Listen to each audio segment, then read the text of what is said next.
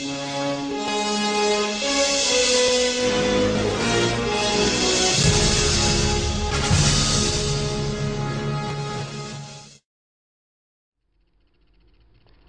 guys and girls, and welcome to another guide from Astronomy for Beginners. Again, I'm Mike Pyatt, and today I'm going to show you a particular instrument called the Maksutov Cassegrain, or also known as a compound. This here is a Maksutov. Alright, again, still the same, it's basically a Skywatcher brand. Alright, you get different other brands as well, like Meade and Celestron and so forth. Alright, again, as I mentioned before about reflectors and refractors. Now, as you can imagine, is that this scope is basically the combination of the two. Basically, this has a lens and it does have mirrors. So hence the reason why we call it a compound telescope. Now there's two different varieties. You get the Schmidt Cassegrain and you get the Maksutov. Obviously what I have here is a Maksutov. They basically work in the same principle, alright, but the Schmidt has a corrector plate, which is a certain lens sort of up front. But on the Maksutov, it's actually a curved, like the meniscus lens, so like a concave sort of lens. So there's certainly slight differences between the two. Also with the Schmidt, in the centre, like the reflector, as remember, there's like a secondary mirror. That has a secondary mirror. On this one, okay, alright, how this works is, like both telescopes, what happens, as you can see here, you've got the objective. This is the corrector plate or the meniscus lens on the Mac. Basically the light gets gathered into here, alright, and basically it goes down the tube, and at that tube there's basically a primary mirror at the back. Now that will be a concave mirror, and what that concave mirror will bounce the light back up the tube and goes into the middle of the basically the secondary mirror, or on the Mac it's basically a mirror coating, and then from that mirror coating the light then goes back again, but this time it goes all the way down to the tube and then through the eyepiece holder. Okay. Also with this one variant, you usually have a secondary, basically you have a mirror, diagonal mirror, but this one is a flip mirror system. So basically it's still got a mirror and it shoots up there and then gets focused by the eyepiece. Alright. Basically the reason for that is it's to enable it to be compact. Alright. Basically this telescope, I mean, it's actually 1500 focal length, which is 1.5 meters long in theory. So you know, it's quite a long telescope. But because of the design and the way it's engineered, it's basically reduces the tube length to a nice compact size of literally like it's literally a quarter. You know. Again, it's still got a decent amount of aperture as well. Alright, you know, this is about 5 inches or 127 mil. You get different sizes of different degree, alright, but that's how it works. Right. The advantages of this device, alright, particularly on the Schmidts, on the Maksutovs, is because of the compact size and the longer focal length in this, basically it makes things portable. You can take this anywhere. You know, you can take it to mobile sites and all that, and it's brilliant. You know, it's absolutely fantastic. You know, nice compact. You take it around, put it in a haversack or something out. So it's quite portable, and you can get some of these you know, sizes from like 4-inch right up to even 8 inches. Even an 8-inch can be quite portable, but they can be quite heavy as well. Once they get past to a certain, you know, 5-inch like this one, it's quite light. but when you start going to 6 inches and onwards, that's when they start to get really heavy, because obviously a bigger corrective plate on there, and obviously the primary mirror at the back and all adds to the weight. So from like 3 to 5 inch aperture, they're quite portable. Anything below, anything higher than that, they'll start to get heavy, a bit on the heavy side. But still, if you can carry the weight, they're still quite portable in a way. You can take an 8 inch Maxus off anyway. But the advantages of this scope, because of the long focal length as well, enables you to put eyepieces, and you get more magnification from them as well. This particular scope is absolutely ideal for planets, alright, and the moon. Alright, this telescope will give you Apple type performance. Basically, the colour free is non-existent on these scopes whatsoever. If there is, there'll be really tiny amount, and you won't even notice it's there. Alright, but they offer colour free, false colour, false optics, and because of the long focal length, it's ideal for the planets and the lunar as well. Alright, fantastic scope. However, it can be used for DSOs, but because of the long focal length, DSOs tend to appear slightly dimmer on these. You can use them for visual, which are perfect, but yeah, they can be used for DSOs. Also, it's still got the same sort of setup, with the dust cap. Also on this one, it has the dovetail attached to the tube. Now you get some of the bigger ones probably have your scope rings and all that to hold it, but most of them usually have a dovetail attached to the tube itself. The focuser is slightly different on these. Alright, here's your focus on there. Now they can be a bit fiddly, alright, and take a while to focus. Alright, they're not as easy as the reflectors or the refractors, but they can be a bit troublesome sometimes. But you can still get away with it. You can still focus, but they've got a long focus travel on them. Alright, but what that does, this actually moves the main mirror.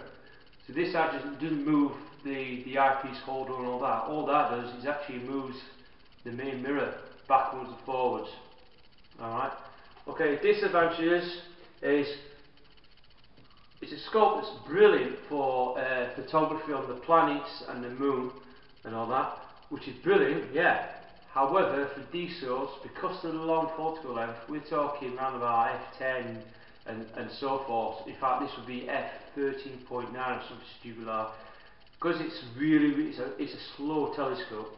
So if you're trying to use this for imaging DSOs and all that, you can do it, but the images will take longer to expose, especially on DSLR or CCD. Compared to the reflector or a short focus refractor, these are very slow, and it takes the light to take some while. And also because of the long focal length, is you need to have a really good equatorial mount, very accurately polarized and tracking as well. It's really crucial on this particular instrument. Otherwise, it will show the trailing really easily. You know what I mean? But so not really ideal for DSOs, but I won't say it's impossible. You can still do it, alright? But really, this is mainly for planetary and the moon. Also, can be used for looking at the sun, right? But I will not use this telescope until you fitted a solar filter, alright? And I'll never use, I'll never ever use a screw-on solar filter that you can get on the cheap stuff. I think they stopped making them anyway. But I'll never ever make sure when you look at the sun, buy a proper solar filter and go to a proper astronomical telescope shop that will sell them, alright? And basically you can get them that fit over the lens, and you can use it, then you can use it visually and you can look at the sun. But don't look at the sun without a filter. If you do, you're going to lose your eyes, you're going to blind your eyes. And I'm telling you, it will not be looking at it next minute. It's literally seconds you lose your sight, just like that. It just burns the retinas off your eyes. So don't do it. Alright, seriously, for any telescope, no matter for this one, the reflector or the refractor, you always use a solar filter. Must use that. I can't stress that any enough. Alright, don't use the scope without a solar filter. Okay, as I said before, because of the long focal length, alright, you're going to get more magnification. The also problem about this particular telescope is because of the long focal length, the Maxtop provides very narrow field of view as well, and trying to get objects into the centre and all that can be a bit difficult on this instrument. It's got an extremely narrow field of view. The Schmidt Cassegrain, which is the one with the correct plate, they tend to give a slightly wider field of view. They're slightly shorter focal length as well, so you can get away with imaging DSOs, but still you need a focal reducer, which basically halves the length of this. As I mentioned before, on the Maxtop you can use it for DSOs, and you can get a focal reducer for this as well, a cheap one. So a 0.5, it basically halves it down to about a 7 F7, F8. So you can do it, but then it's still pretty long. So, like I say, it's not an ideal scope for DSO imaging or DSLR camera. Okay. Another thing, what I mentioned about the Schmidt Cassegrain, the Schmidt Cassegrain has screws on the corrector plate for the secondary. The secondary mirror is a separate glass. This is just a plating. Now the Schmidt tend to might lose the collimation slight if it gets moved about.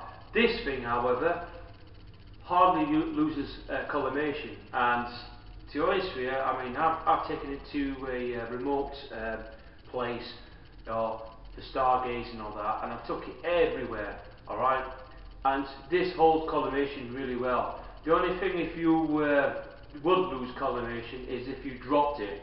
That's hard back, you know, but then when you're dropping it, you probably might break it as well.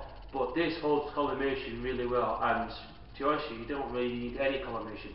If it does need collimation, it will need specialist, basically take it to a telescope shop, which they probably have the expertise, because collimating in this particular instrument takes some doing. Alright, I don't know how to collimate this. I can collimate the reflector, but I can't collimate these. So when they do need collimation and start to lose the resolution, or they start to get blurred, then take it to a telescope shop that deals with the maintenance. Again, like I said before, it's the same sort of thing with the cleaning, with the refractor. You know, use a camel hair brush if it gets dusty and all that, and obviously use lens cleaning cloths and also the sprays you can get as well. However, again, same again with refractors, there's no necessity to clean it every single time you use it. Alright, it's every once in a blue moon. I've only cleaned this scope, and I've had it for 3 years, and I've only cleaned it once or twice. That's it. That's how much cleaning is necessarily needed. One big disadvantage of this scope as well is if you're using it out in the field. Alright, everyone calls these as dew magnets. Alright, dew magnets. Reason why they call them dew magnets is basically they attract the moisture in the air. Alright, because there's no dew shield fitted to these equipment, basically moisture gets on the lens, on the objective lens, really easily. Alright, so if you were considering buying something like this, I would seriously get a dew shield for it. Alright, you can get them that wrap around there. Alright, some can screw on there, but you can get most of them just wrap around. They're cheap to buy. The one I got is basically the same thing, but it has a dew band. Basically, it's like a heater band element, and what that does, that warms the corrector plate, but you need a little bit of power, so that stops the moisture from ever entering on there. Alright, so if you're going to get an item like this, the first item you get for this particular instrument is get a dew shield, at least. However, as time to time, moisture will get in eventually, so like, you know, if it's a really dewy night, it'll probably get in there for about 2 or 3 hours, and then dew will start to get in there, then my best advice is never ever, when you take it back, back home, and it starts to mist up, never put the dust cap in there, alright, and leave it. Obviously take it to a warm room and let the dew just evaporate, alright, and let it evaporate until it's completely clear. Alright, once it's clear, then put it on. Because what happens is, if you leave the moisture in there, the more likely that moisture will turn into water, and that water might seep into the tube and then leak into the optics. Alright? Again, because it's a sealed tube variety, there is no requirement for cleaning the mirror on these, and the mirrors take probably 10, maybe 15 years until they really need quiet. They might get a little bit dusty on the primary mirror, but a little bit of dust is not going to degrade the performance of this instrument. Alright, but usually when they do need quiet cleaning, it's probably every 10-15 years, that's how long. Providing you always put your dust caps on and on the eyepiece cover as well. Once you keep it sealed, when it's not in use, it's completely fine. Alright, again, I forgot to mention is you have a bracket there so you can put your finder scope, or like this one is a red dot finder. Alright, really essential. You definitely need a finder of some sort with this instrument because of the narrow field of view. Okay, but my recommendations to a beginner. Now, there's quite a few good makes. Now, I'm not too clued up on the Schmidt categories, alright, but I know that Skywatcher do a decent Maxitov. I mean, this is a good recommendation to get. You can get the 127 with the go-to mount for about £400 or something like that. Alright, with the go-to mount, and the 127 you just can't go wrong. However, I've not seen a smaller one from Skywatcher, but I have seen a Celestron. Celestron do a 4SE, and again it's an orange tube one, and that's a go-to computer as well. The 4-inch is about 100, I think it's 100 millimeters or something, Maxitov, and it's slightly smaller than this, but I've heard a lot of people that's used it quite impressed by its performance. Alright, between 4 and 5 inches I think it's a really good bargain for a beginner. Now, I have known the Me do one. They do a 90mm. They used to do a 102mm, but they stopped making them. So they basically do a 90mm or a 127 or 125 ETX. It's basically ETX 90, ETX 125, and they're a really good telescope as well. Alright, the 90 is not going to show as much compared to 125 ETX, but you can pick them up around about £400–600 now. Alright, they're quite, they're quite a little bit expensive, but they've still got the decent amount of aperture, and they'll show you a lot of views and all that. Alright, not so great on DSO if you want to take photos of planets and all that. Well, actually for planets, it's brilliant. You can just attach a webcam in here. Alright, even attaching the webcam, and you can get some really good results through a webcam from this.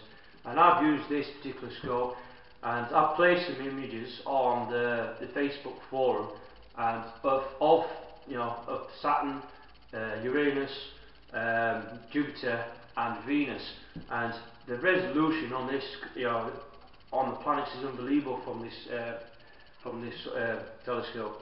But again, like I say, if you're a planetary enthusiast or lunar enthusiast, then you can't go wrong with Maxitov. The Schmidt Cassegrain, they're alright. They're actually a good all-rounder telescope. They tend to lose collimation slightly bit more, but I'm not too clued up on the Schmidt Cassegrains. But decent size, decent size Maxitov like this, you can't go wrong for the money. If you want something that's portable, compact, shows enough aperture, and you can use it for planets, can't go wrong without a doubt. Alright, but like I say, it comes to the part of now of I've finished just about everything I described about this scope. If there's any questions, or just feel free to ask us again. on the forum, I thought, to astronomy for beginners, and like myself or Simon can help you out in that sort of thing. And feel free, post as much images as you want of the equipment and all that, of what you've seen and all that. And like I say, obviously go to the next guide, which will be planned probably next week. So, and I look forward to seeing you again. Thanks so much. Bye.